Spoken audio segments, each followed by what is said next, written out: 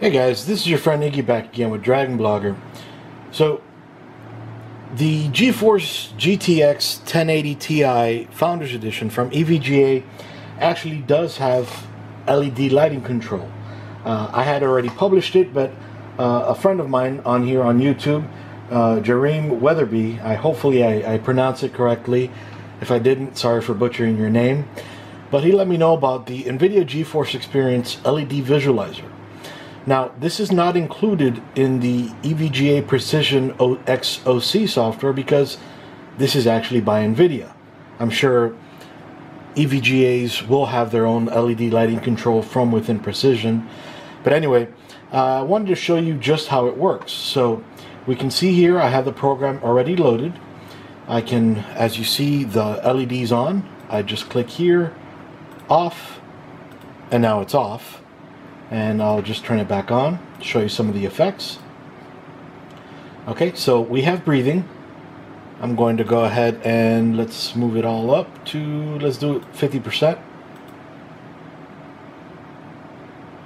Okay, you see it breathing there. And then let's put it to 100. I kind of like that. Okay, so now we're going to go ahead and switch it down to flashing.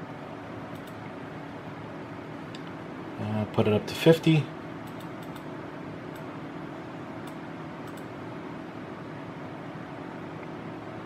I don't like that one too much. And put it up to 100. Anybody with epilepsy may not want to watch this. Now we'll drop it down to dual flashing. I'm not sure what that one is.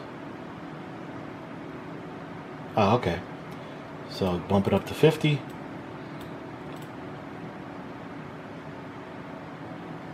And bump it up to 100.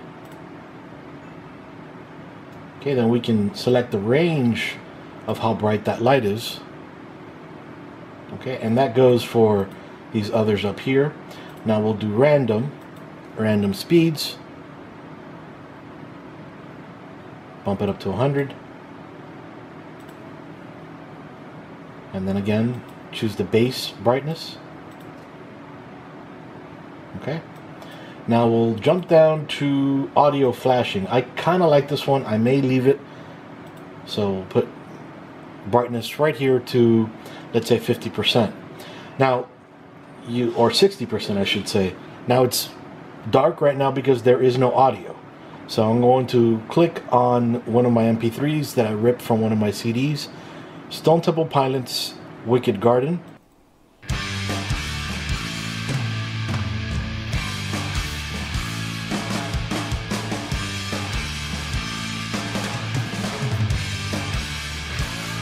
Bump up the brightness.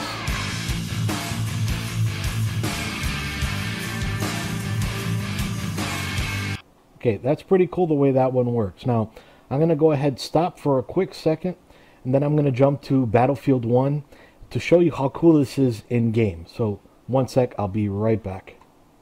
Alright guys, so now I'm in Battlefield 1. We have lost objective Charlie. Alright, so you can see now, with all the explosions and footsteps and everything going on, how the lighting reacts.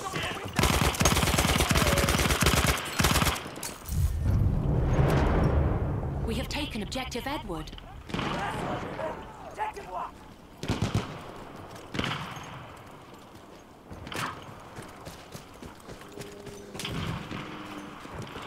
I think this is the mode I'm going to stick with. I love it.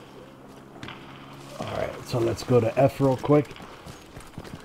Just want to show you, hopefully we can get some more reaction out of it.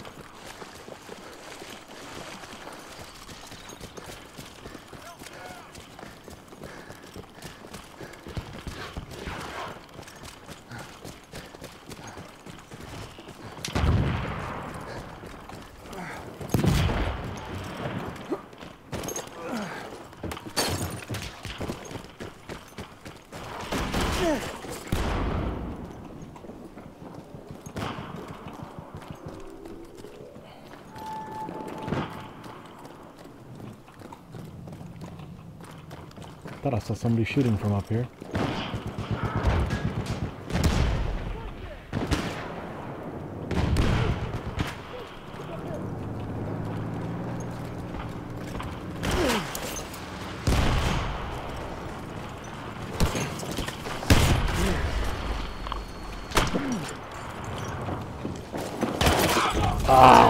He got me.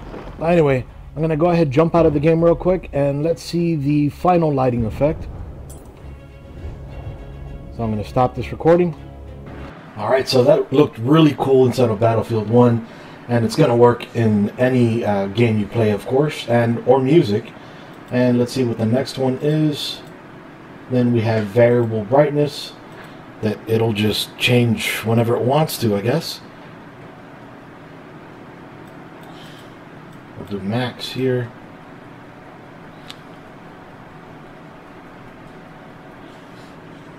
And well, not much to see on that one.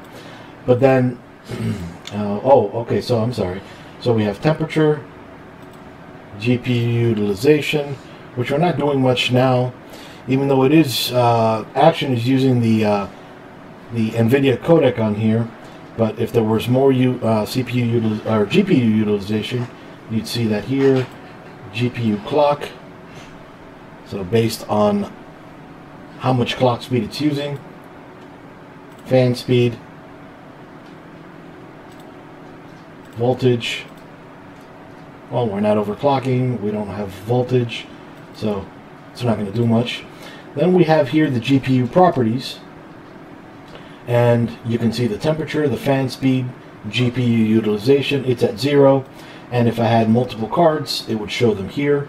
But anyway, that's about it for now. This is Iggy with Dragonblogger, showing you the NVIDIA GeForce Experience, the LED Visualizer, utilizing the EVGA Geforce GTX 1080 Ti Founders Edition. Iggy with Dragonblogger out. And again, thank you, Jareen Weatherby, for giving me the advice. Iggy with Dragonblogger out. See you guys.